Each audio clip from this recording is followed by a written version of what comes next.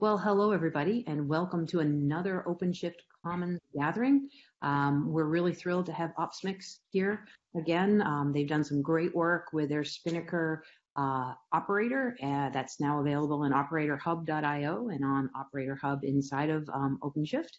So today we have Gopinath Rebala with us, who's going to talk about deploying applications faster to OpenShift with Spinnaker. And there can't be anything better than deploying faster. But doing it with Spinnaker is really interesting, and I think you'll enjoy this talk. So Gopinath, go ahead and introduce yourself, take it away. We'll have live Q&A at the end, and we'll share this, as always, on our YouTube channel and on our blog right afterwards. So take it away. Thank you, Diane. My name is Gopinath Rebala. I am CTO of OpsMx. We provide continuous delivery solutions with low-risk deployments. We will go through what that means. We use Spinnaker as a base platform for the continuous delivery. We will talk a little bit about what the requirements are when you are moving to OpenShift and what enterprises generally look for their continuous delivery. And how the Spinnaker can help you achieve those requirements. And at the end, we'll do a quick demo of Spinnaker deploying to OpenShift environment with deployment strategies like rolling updates, blue-green, and also do continuous verification, automated verification to identify any issues with the production deployment. Right? So generally what we have seen is the enterprises are at various levels of maturity in adopting microservices, particularly Kubernetes containers and OpenShift platforms. So when they initially start moving from monolith multi-tier applications to microservices and containers, the thing that they look for is, how do I deploy these apps in OpenShift environment, right? So there are various tools that are available, the ad hoc way of doing it, but what are the best practices? How do I scale once I start doing it? It's also, there is some amount of friction for developers in adopting the platforms, particularly when you're trying to do different deployment strategies and deploying to OpenShift. Is there a way we can provide a common templates to them, reduce the friction for the developers to come on board onto the OpenShift environment? And the last but not least is usually in the delivery process, you have different stages, including building through Jenkins, automated tests through Selenium or some other tools that you have, and then going to the dev and promote to production. So in the shift left DevOps scenario, if you really want to achieve the velocity that you need to have the visibility that's there for both for the developers and operations to see what's going on and where the problems are and quickly identify and solve them. And once you figure out how to do this deployment, get the visibility, you start getting into the issues of how do I ensure security for these pipelines? So you can only privileged users can deploy to the production environment, but allow everyone else to view the status of the production deployments. And how do I specify the policy, enterprise policy on what are the requirements, for example, SOX compliance or compliance requirements, or in the policies in terms of what kind of scans that you need to run before it can be promoted to production? How do you enforce all of these policies for the users? Last but not least is you need to have the audit and reporting of the continuous delivery, not just for compliance purposes, but also to understand where the inefficiencies are and improve on the delivery process. Once we have that, the enterprises start looking into saying, does this solution that I have scale to large number of applications and users that I have? Is it going to be seamless scaling, or do I have to do something extraordinary to get the scale that I need? Right? Since enterprises don't only have OpenShift environment, they also are moving from existing cloud environments or something like on-prem OpenStack. So is it possible to continue to do delivery to existing environments along with the OpenShift? And how do I minimize the production failures? Once you start getting to a certain velocity of delivery, you want to know how do I manage my risk in there? Can I provide some kind of automated verification, not just testing before going to the production, but you need to have deployment strategies that when you go to the production, can I verify and make sure the risk of this new deployment is low, and if the risk is high, can I roll back quickly? So once the purpose-built continuous delivery solution would answer all these questions for you instead of using some ad hoc tools that would allow you to deploy quickly but will not allow you to scale or maintain. So this is where the Spinnaker comes in. Spinnaker is a purpose-built continuous delivery tool that is built for multi-cloud environment, provides shift-left visibility to the developers, provides the fully automated code to deploy. So one of the things with the delivery also is you want to be able to have the pipeline that you described to the delivery a GitOps based, or it's a code declarative system. You don't want that to be another program that you would write as a script that's procedural, harder to maintain, and make that into a declarative system, so easy to maintain. And even if there is a churn in the organization, it's everyone knows how easy to go ahead with that. And the visibility of the pipelines is another important one. You need to have a clean interface that allows you to see what the stages are, where the system may be failing, and how it is promoting to the production. At the same time, you want to be able to reduce the friction in onboarding the users. So here, you should be able to provide templates for common best practices, and the developers should be able to easily use those templates to onboard new services and applications. At the same time, have the ability to promote them to production once the dev testing is done. And the continuous multi-cloud deployments and rollbacks. So we also want to be able to provide the delivery system that's consistent across multiple cloud environments. That is, if you're deploying to OpenShift environment, delivery strategy that available to you, this blue-green and rollback capabilities or rolling update capabilities should also be available to you in AWS environment or Azure or GCP.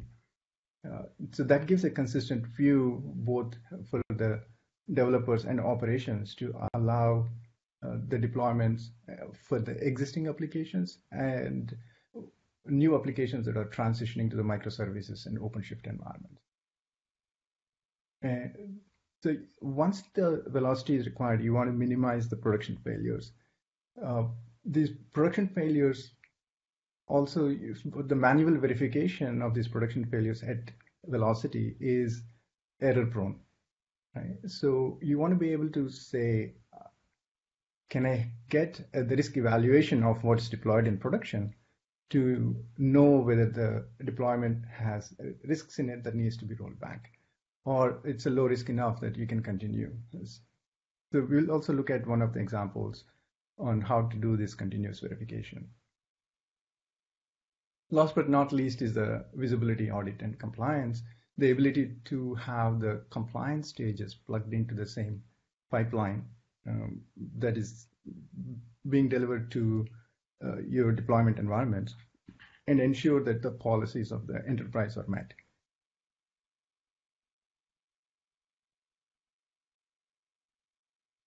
At a very high level, Spinnaker provides all these features, something called a managed pipelines.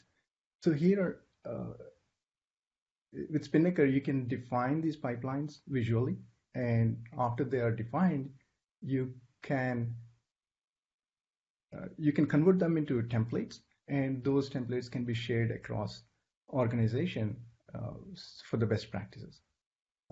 These pipelines also can be orchestrated in a very complex way, where you can have parallel stages or serial stages and also make it very simple for easy ones, simple pipelines. So essentially, it makes it easy for simple applications to onboard. At the same time, you can scale the pipeline structure to a fairly complex one, which can be converted to the templates and used for a very complex orchestration and deployments. The entire system is API driven, and so for onboarding new applications within an enterprise, you don't have to, someone doesn't have to come to the UI and create these applications. So once you have a structure that's defined, you can have a simple onboarding of these applications through automated scripts. And all these pipelines are declarative. You can save them in a JSON format that can be stored in the Git. And you can also sync the changes to the pipeline that you make in the Git with a new pipeline that gets updated in Spinnaker. Right?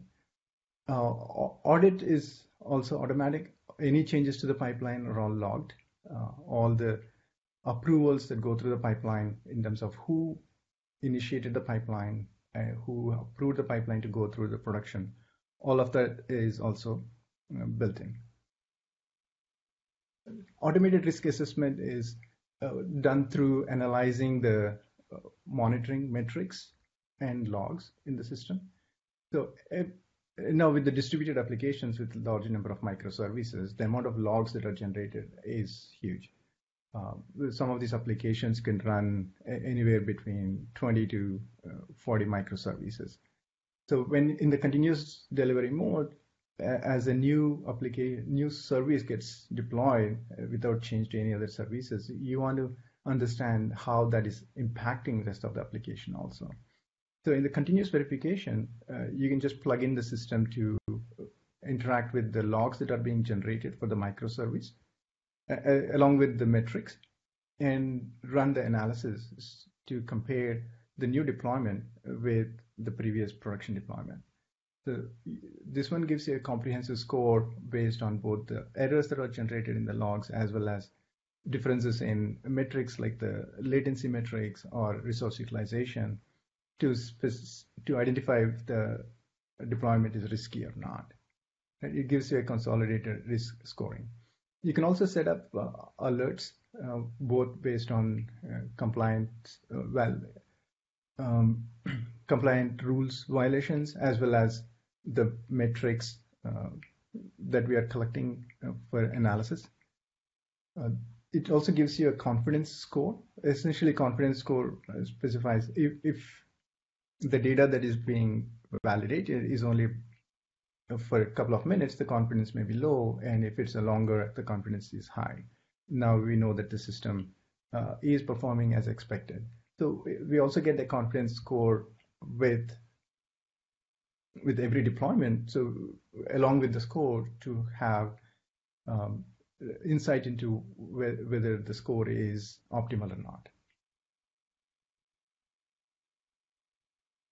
We also support centralized policy enforcement,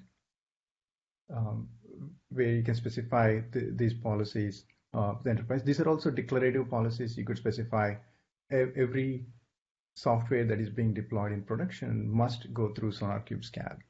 It's just an example. So these policies can be specified and they will be enforced at the deployment time. We audit all the continuous delivery pipelines on who's approving, who's running the pipelines, etc. Any of these violations, they get notified. All the built-in notification systems, common notification systems, including Slack, email, those kind of notifications you can get. You can also do automated compliance checks. So as a complete continuous delivery system, going from a simple deployment to a complex enterprise-wide deployment with the OpenShift, we want to be able to provide all these features that allow enterprise to scale from the initial adoption to complete enterprise-wide continuous delivery for OpenShift and existing platforms. To do a quick demonstration,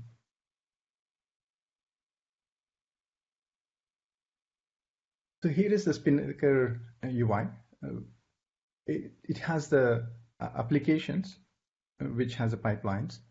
There are two high-level features that Spinnaker provides. One is the pipelines for deployment, and the other one is the application management with the clusters. So let's see if you can run a simple pipeline.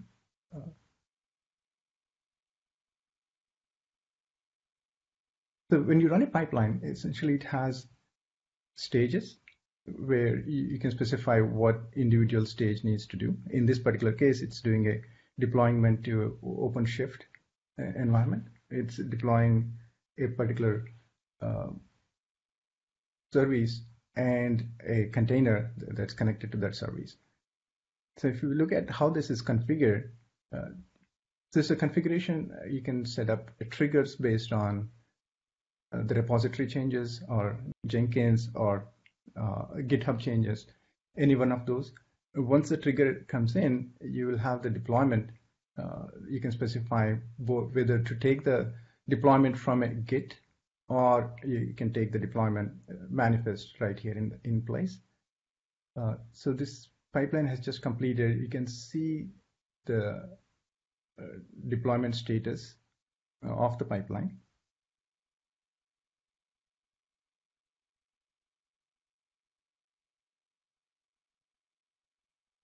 One of the advantages of using Spinnaker is also for the OpenShift environment. After the deployment is complete, it waits until the manifest is stabilized. That means it doesn't just do manifest apply, but it waits until all the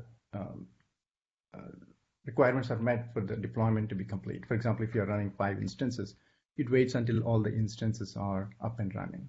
You can also see that the deployment is complete. Now there is a version 2 that is deployed. And for this version 2, you can see the details of the version 2 on how many instances they are running, which are the replica sets, and which load balancer it is connected to.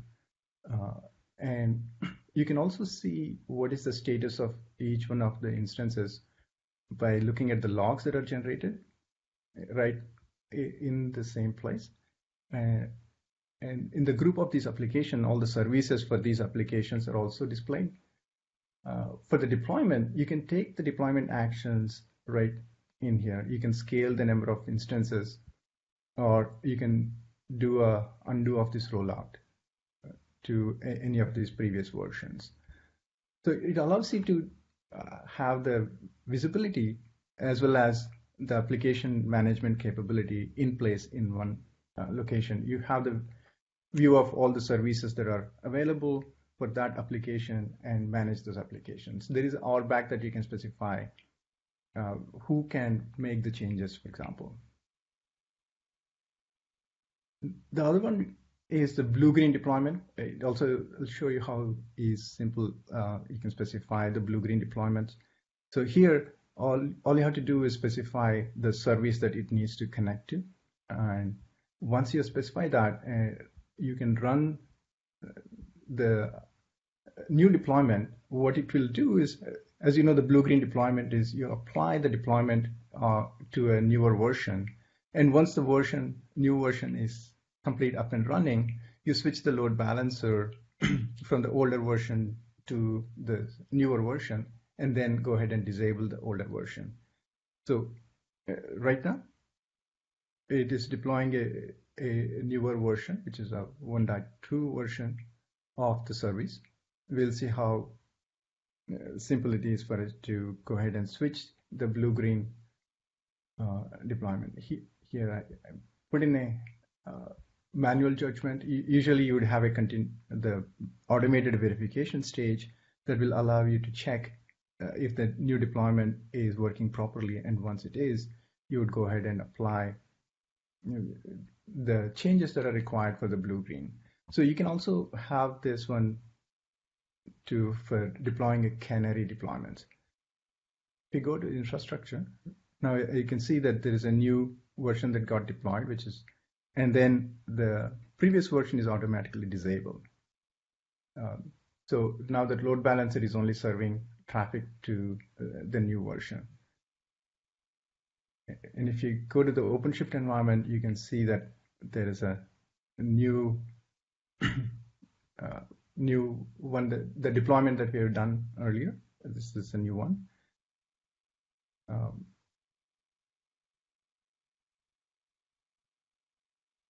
We just deployed in the deployment, and this is the one that is running for blue-green environment. Another quick example here is the automated verification. So as I was mentioning, you can build complex pipelines orchestration with this one. In this particular case, we are doing a build with the Jenkins.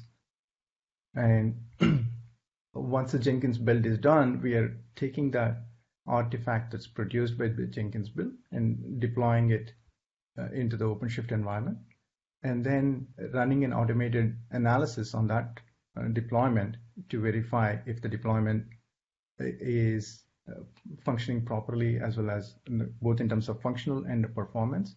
And once that is successful, we will promote it to the production. So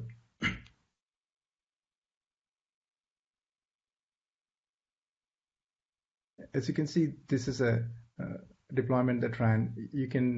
You'll also get all the details of the deployment, individual stages in place. You can see the Jenkins logs. You can actually go to the Jenkins from right here and look at the Jenkins logs. And each of the deployments and tests that is run, you can get the details of each one of the stages. And the automated canary also provides you the score in an integrated way, and also provides you a link that allows you to see what the details of the analysis are. So in this particular case, we are linked. The monitoring is done with New Relic, and there is a template that allows you to select all the metrics that are being collected for that service and analyze those metrics. So you can also specify the logs to analyze.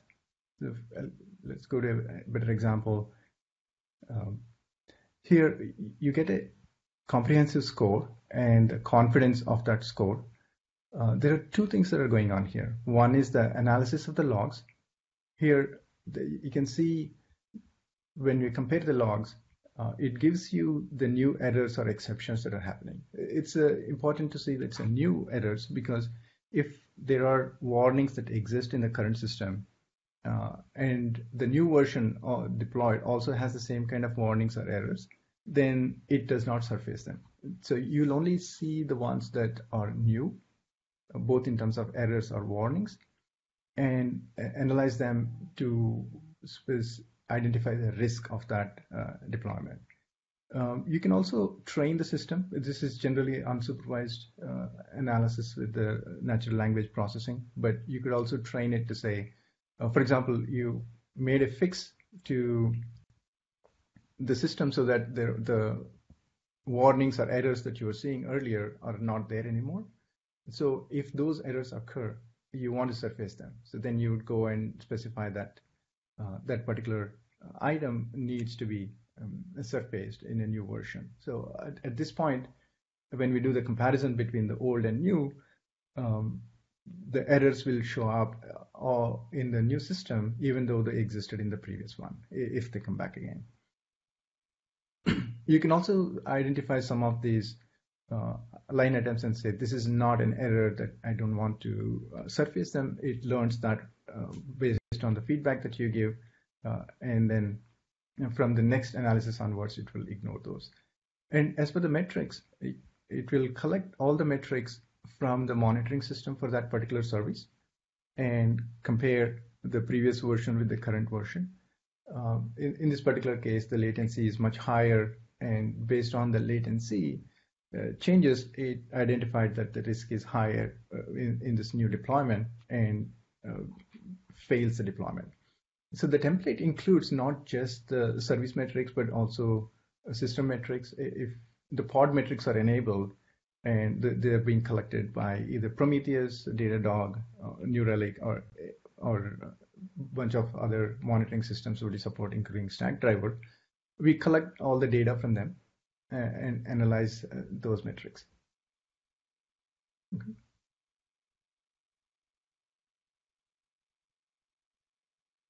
So that's a pretty high-level view of Spinnaker deployments and automated verification with deployment strategies. So essentially, it allows you to do a simple deployments with application onboarding and scale that to very complex orchestration with the compliance and audit requirements and automated verification as your organization grows. So here was one of the case study that we have done with Fortune 50 company that is transitioning to OpenShift environment. They started off moving to OpenShift containers, and they were looking for the right solution that would scale with their increased applications that are transitioning from traditional to microservice platform. So right now we are in production with them with more than 1,000 applications. They plan to go to 3,000 plus. These are the applications. We provide some templates that allow them to onboard their users much more faster. They provide self-service, so they essentially end users would come in, specify which app they want to onboard, and the rest of the things will taken care of through templates.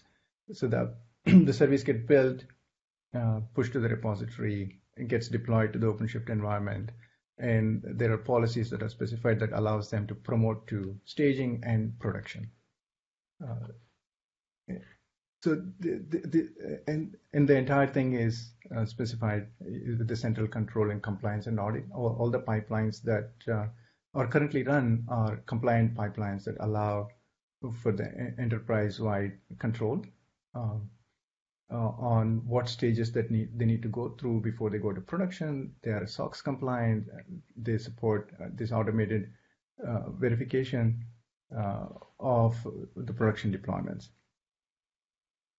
And the plan is to not just support OpenShift environment, they are also moving using Spinnaker to support OpenShift and AWS and some other environments they have internally.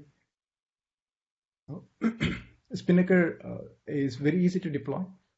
If you have OpenShift environment on premises, you can go to Operator Hub and simply run the application deployment. If you don't know what an Operator Hub is, it's a app store for the applications that run on OpenShift. The Kubernetes is also a supported platform. So you can simply go to operatorhub.io operator and Spinnaker operator and install your application. So that's all I wanted to cover today. If you have any questions or you wanted to go through detailed demo, we can do that. So that was actually great, and thanks for the plug, and thanks for all the work you did to get Spinnaker Operator into operatorhub.io. It also has a whole good crew of other operators as well, but that's a great way to show it. So it's an easy way, whether you're running on OpenShift or any other Kubernetes, to just download and install Spinnaker and get up and running really quickly. There's been a little bit of talk, and maybe what I'll do is I'll unmute Balajay, your colleague here, or he can unmute himself in the chat. Hey, Dan, can you hear me? I can hear you now. Great. We're having a little bit of discussion about how the relationship between Spinnaker and Jenkins here, and I was wondering if you just address that. That was going on in the chat. Well, that's what. Okay. Yeah, I think primarily Spinnaker focuses on the deployment of the artifacts, into various environments with basically a very no scriptless way of deployment of applications and all the supported platforms. Obviously, OpenShift is something this audience cares about, but many enterprises actually have quite a variety of environments that they want to support. So that is where the Spinnaker really shines, because as the developers want to deploy into various environments, on some scripts, depending on deployment strategies. Oops, we lost. Yeah. So, there you go. I can hear a little bit of noise in the background. It's a pleasant noise, so don't worry about it. one thing I would like to add to that is, from our customers, they usually start with Jenkins for deployment to OpenShift using a manifest files, and as they grow larger, they start doing scripting, which gets complex. At some point, it becomes unmanageable. And one of the advantages of Spinnaker is that you have all the stages that are declarative.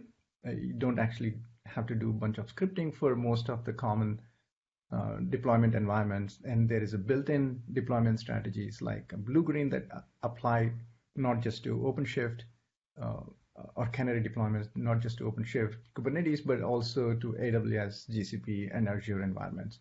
And they also get a consistent view of shift-left view for these pipelines. So you can have the RBAC specified on these pipelines where the developers can trigger it, but there needs to be a privilege escalation that needs to happen to go to production.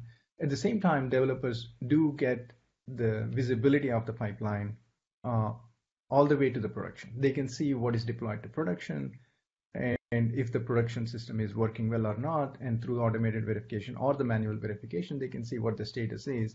So the shift-left feedback from operations to developers, essentially the core DevOps, really shines in terms of Spinnaker and makes the maintenance of the system as you grow with large number of applications much more easy. Yeah, so Dan, I'm back. I think Gopi covered that. I think the key part, I think only one comment I would add is that Spinnaker, you deploy, you look at the logs to see what happened. I think Spinnaker, you can clearly see the different stages where it failed, and you also saw the automated verification piece and reporting on that. And the developers can do a one-click rollback. All of them, you don't have to write scripts for it because Spinnaker really takes care of creating clusters, resizing clusters, changing load balancers. So think of all the CD functions, right? So Jenkins is still needed actually for the build stage or the CI portion. Spinnaker does not replace Jenkins for those aspects. So I think it's a complementary solution, but more people are looking at Spinnaker as an end-to-end solution for CI/CD. It also, from what I've read and what I've seen in demos, it also has a very good compliance and audit reporting component to it as well. So that's quite helpful. I think. Yeah. So the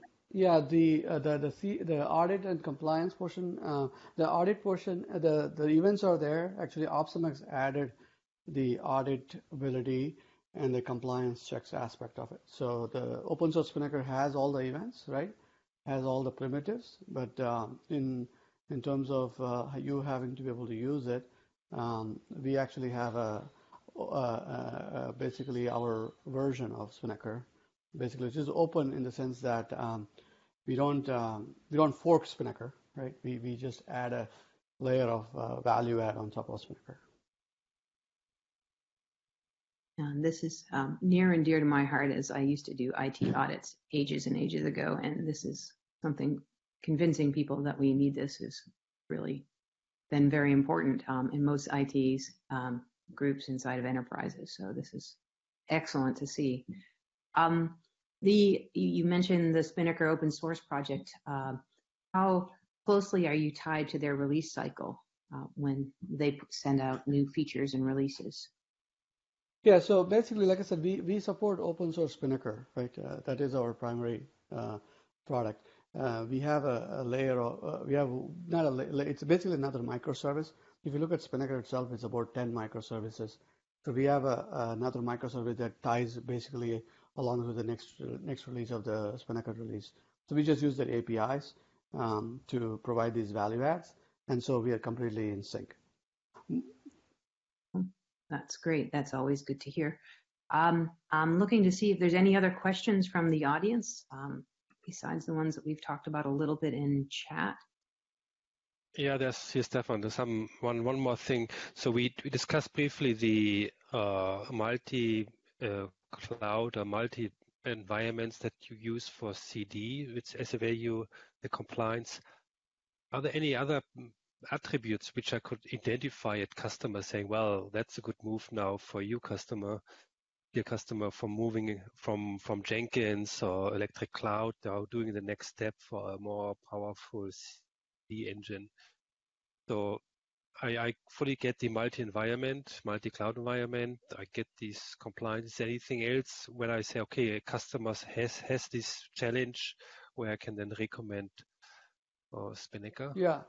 Yeah, if they have, if they need to deploy applications safely through Blue Green or Canary or a rolling update or Istio integration and rollback, if they have challenges in all of them, I think the key part is that the developers get to choose it with one click, right? So if you have like, let's say 1,000 applications, and imagine you have to create custom scripts for any of them, people probably don't do it. They just like, you know what, I will just do one way, and that's it.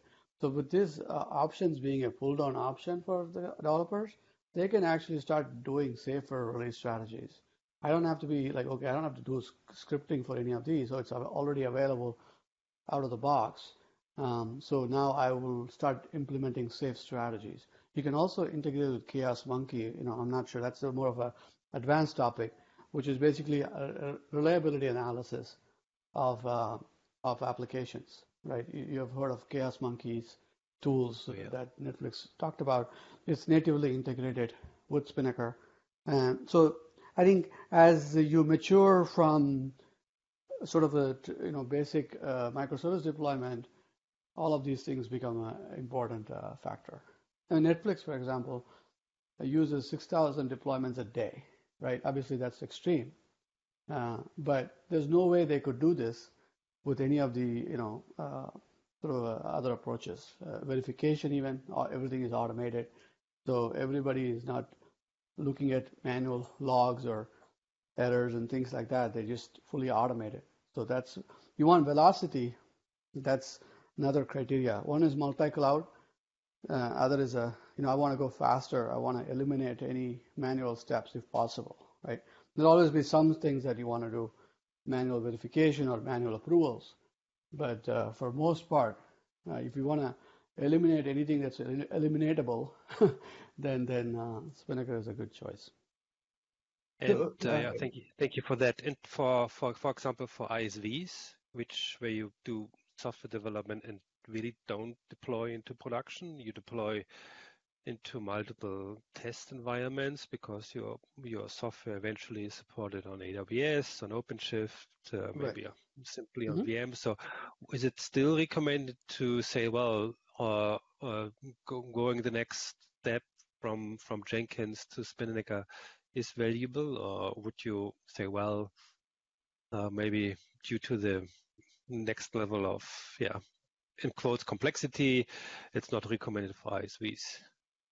So I would say is if there's a transition that's happening, meaning you are going from maybe a VM type of deployment to a container deployment or some sort of a transition. You're trying to, let's say, deploy to a new environment. You used to be on-prem, but now you want to deploy to AWS or somebody else, for example. But there's a transition happening. The point is why carry the burden of the past by redoing the scripts again for different environments or different types of application rollouts. I think that's where I would look at the transitions. The deployments, you said test environments, that could be OpenShift cluster, that could be AWS clusters. It's not production, so to say, to your point, but it could still be some deployment environment, right? And so that's still a valuable, not to have to create it. Most people only look at things when they have to do it for some transition, right? If everything is working, they probably don't want to redo it just for the heck of it, right? If I need to go reinvent everything again for some other change. Should I bother with my existing strategies, or should I go for a newer model? Yep. Okay. Thanks. Perfect. Well, thanks for that question, Stefan. Hope that covers off most of what everybody was asking about. You guys have any final words, Gopinath? So I'll add a final word, I guess, Gopi, you can add to as well. Yeah, if you have any interest in sort of trialing or demoing, more personal demo or a POC, for example, shoot us an email. It's just simple hello at OpsMx.com. So hello at OpsMx.com. So we help people with free trials of Spinnaker, so don't feel shy. Feel reach out and we will happy to help.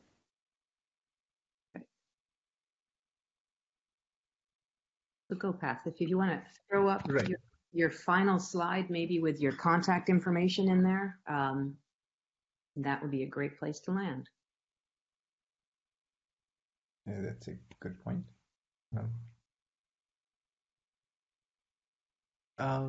Yeah. So you can reach us out at OpsMx.com.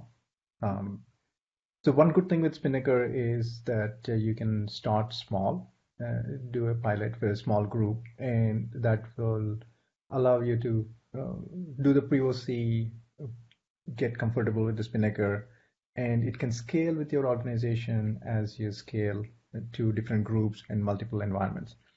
So we are at OpsMx.com. You can ask for a free trial that will allow you to deploy either an OpenShift environment on-premise, or we can also do trial with us in a cloud environment to look at the Spinnaker and how it works for you to deploy different cloud environments. And please reach out to us by simply going to info@opsmx.com or sending us your email with the free trial. Will allow you to download Get started for your OpenShift. Yeah. So thanks very much for coming today. This is great. You can also reach these guys on the OpenShift Commons Slack channel. If you're not there, send an email to me, dmueller@redhat.com, and I'll get you hooked up. And again, we'll look forward to another update sometime not too distant future on new releases. And if you have a customer story, would love to hear that too. And if anyone has questions, please do reach out. We really appreciate your feedback on this and all the other aspects of the Commons efforts. So thanks again, guys, for coming today, and we'll talk to you all soon.